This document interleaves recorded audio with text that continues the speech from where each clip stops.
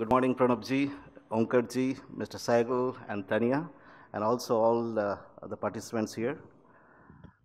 So I'm representing the Orange Renewable Power, but my portfolio is most on the solar side.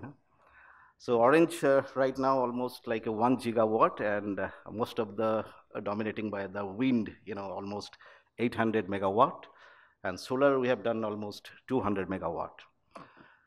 So, as I'm in the photovoltaic for a while, almost 25 years. So I like to give an emphasis most on the back end side. Right? We get the module, but how to get the module? What will be the value additions has to be there, which is not existing as on today in India. So 90% of the module what we are importing from China because of the tariff what we are bidding very the low tariff to meet this requirement, but we have to see that to make in India movement how we want to have an at least self dependence, and I have a model like with the 10 gigawatt level of installations, what will be the kind of the investment on the value chain up to the module level. So most of the things, as a developer, we calculate on the way forwards, what will be our investment cost on the developing, like this year we'll be completing worldwide like 85 gigawatt. So next slides. Okay, if you look into this slide, this year's overall installations will be something like 85 gigawatt level, and most of the if you see the installations will be in China. Already they have completed 35 gigawatt this year, and by November I think they will be adding another 5 gigawatt. But overall, the global installations, if you look into this year, it will be crossed like 302 gigawatt. In India, there is a setback, like, we have a latest report, like the cumulative is 13.6 gigawatt as per SECI report. And this year, it was supposed to be like 20 gigawatt level could have been completed, but because of the GST and the module cost, there is a little setback. So when the developers, did the reverse bidding and they calculated like the module price will be something like, below 30 cents. It may be, 26, 27 cents. But as on date, what we are getting is something like 36 cents poly, is a good tier one company that we are getting. And so we have to see that how we have to mitigate the risk, for the future growth in India. Next slide. In the value chain, if we look, so that's why my focus is, one is the polysilicon, next is in the ingot, next is the wafer, cell and the module, and the systems. In the cell level, India has got a capacity of 2.5 gigawatt. In module level, it is 5.7 gigawatt. Cell manufacturing, something like, there are 12 manufacturers, and most of the first positions is that the Adani Power, Adani Solar in the Mundra plant, and they have got 1.2 gigawatt. And I was there on the 5th and the 6th of September to audit their factory. It is a beautiful factory, one of the best, the state-of-art cell and the module manufacturing factory, and you can compare anybody in the world in the Super League player like Jain, Jinko, the Hanwha, QCell, anybody, of them are Canadian Solar. In the module level, we have got 5.7 gigawatt of the installation capacity, and out of them 130 small module manufacturers and another 30 module manufacturers are in the installation stage. So if you look into the module stage, it's not like the big installations. So in terms of the manufacturing, if you see, if you have a doubling of your production from the same capacity, you can reduce at least 20% of your manufacturing cost. That's called a Moore's law. But unfortunately, in India, the installations are not in a gigawatt level except Adani. So we have to address, this kind of the issue in the manufacturing. Next slide. We have to see, where the polysilicon supply and what is this polysilicon, forecast, In the polysilicon, one of the major suppliers is called the GCL. There on the top, there are several like OCI, Wacker Hemi, and then Jinko J. All the top 5 or 6 module players, they have got their own polysilicon. So therefore, if India has to be on the polysilicon side, then I will give a little bit, on the inside of it, what is the kind of the technology, and in the value chain, what will be the kind of the cost, Next slide.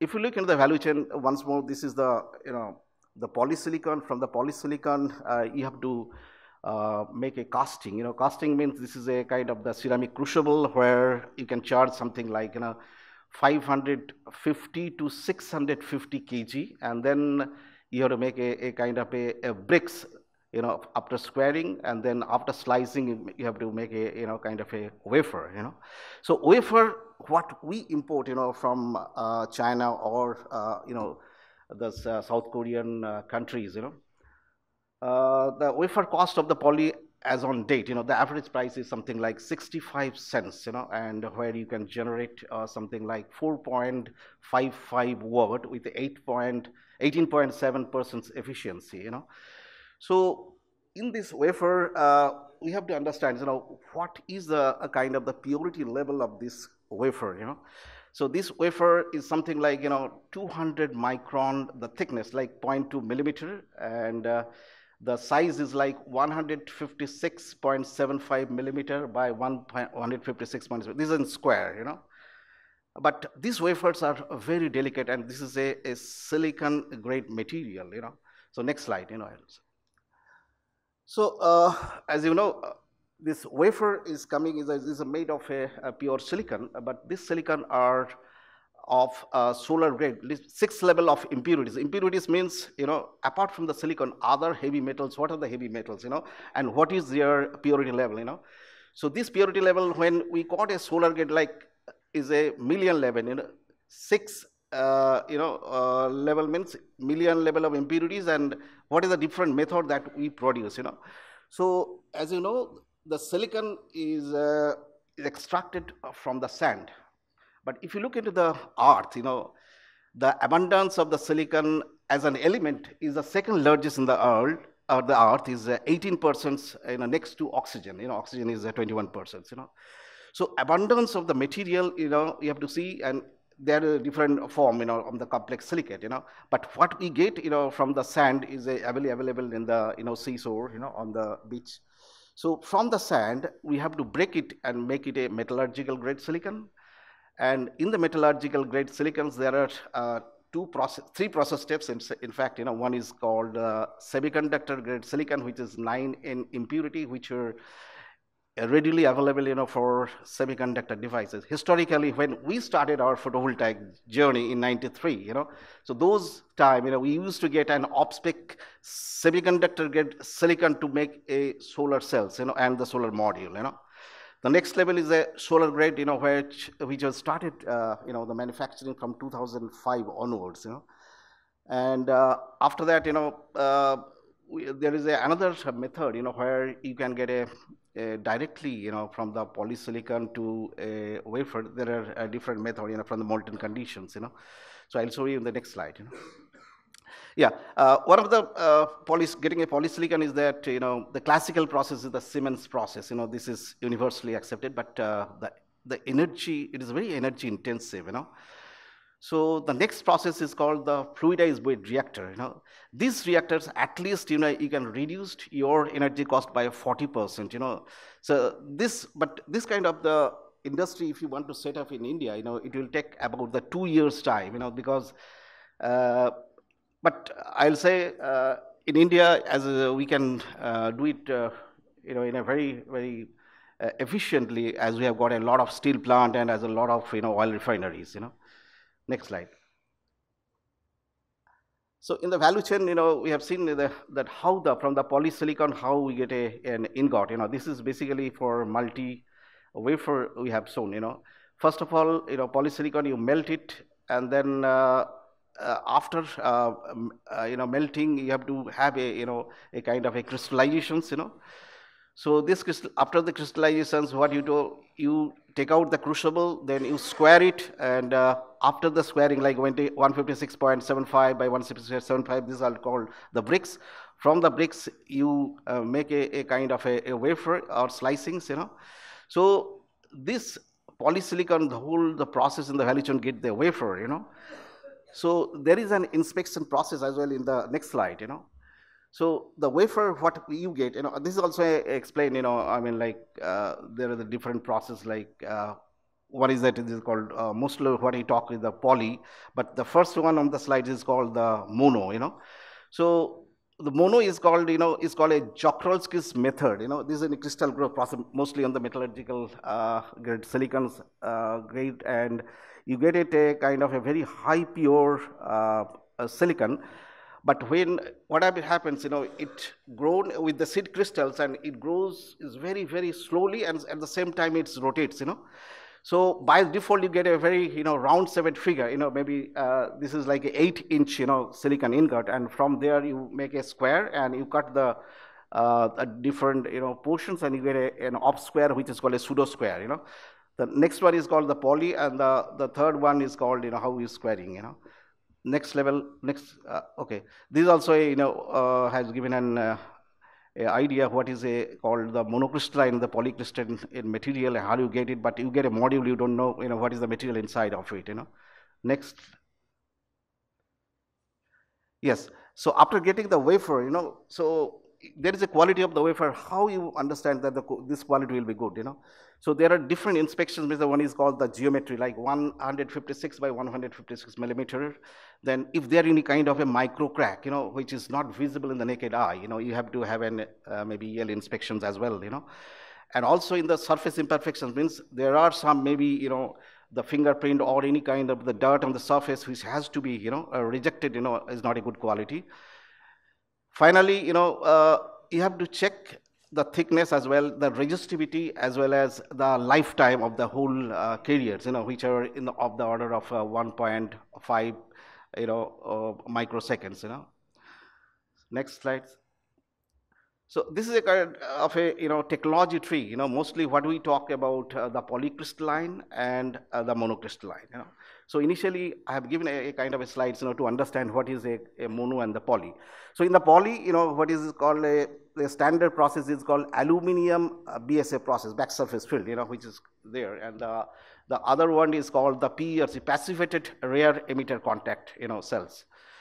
In the mono, there are two types. Mono, when you dope it, it's called a P type. With the boron, it's called a P type, or the deficiency of an electron, or it acts as a positive charge carrier.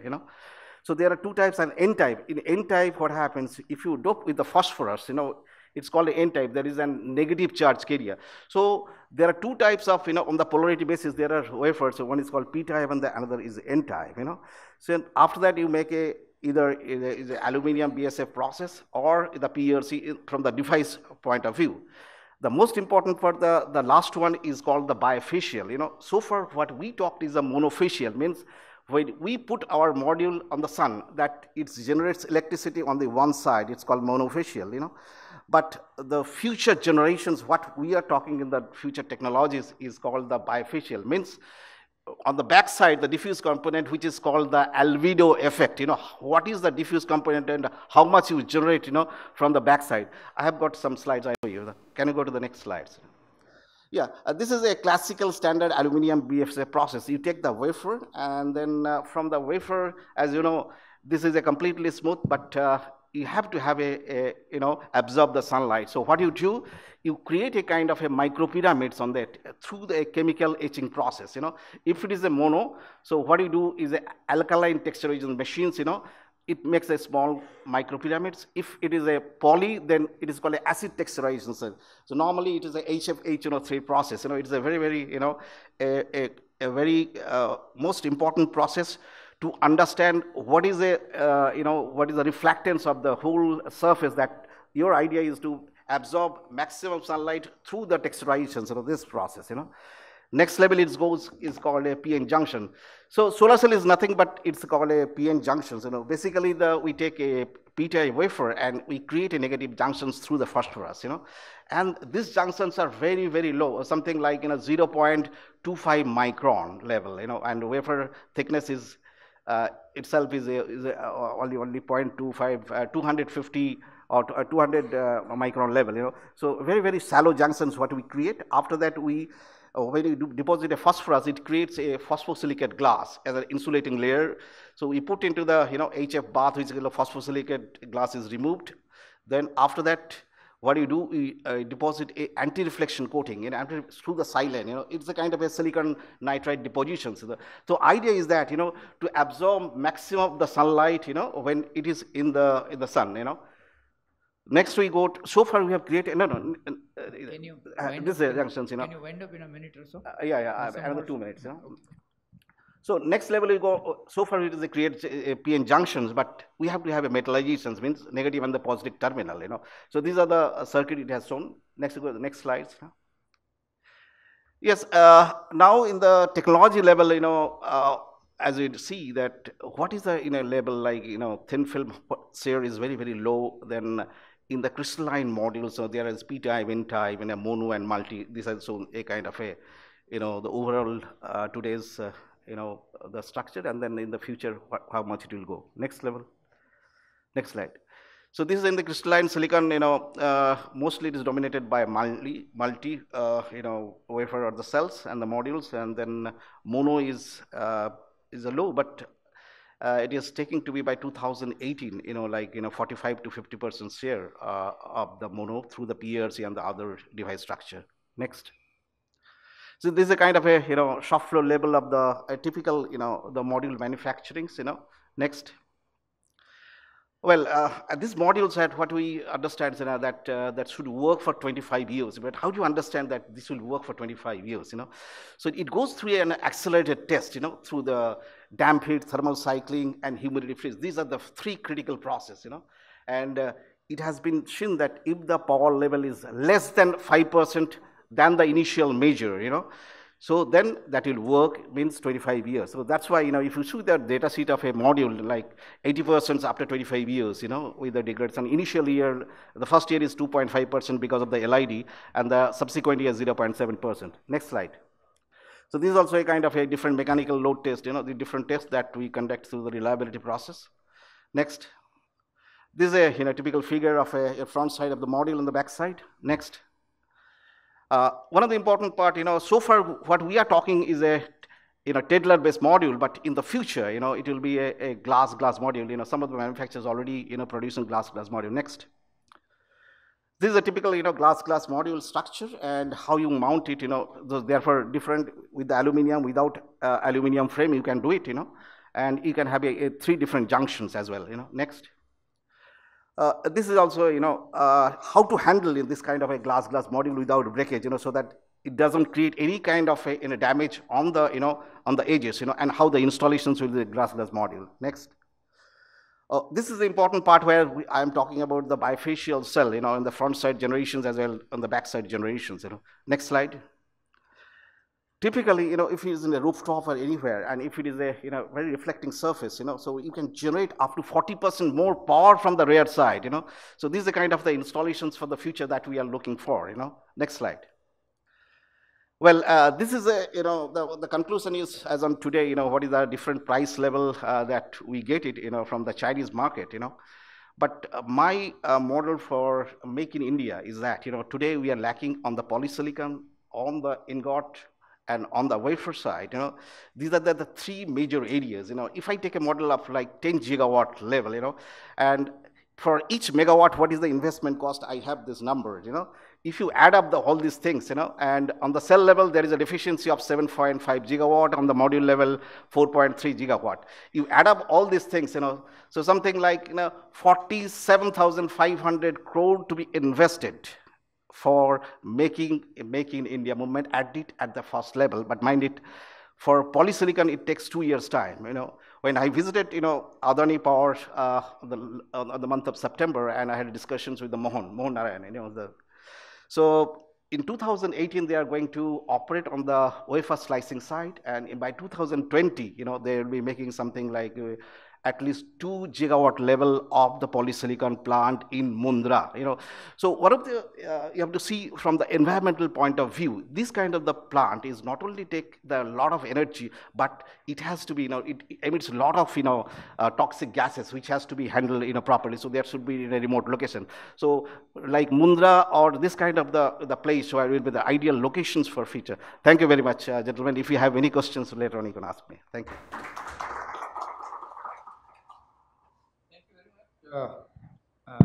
Mr. Goutam Samanta. This Make in India, as we all know, is a very important part which we should discuss a little more in detail because we have been talking about it but not done much, and there is a lot that can be done. There is no doubt on that. And no, these small steps will not help. Some small custom duty here and some anti-dumping duty, that will not help. We have to give a package.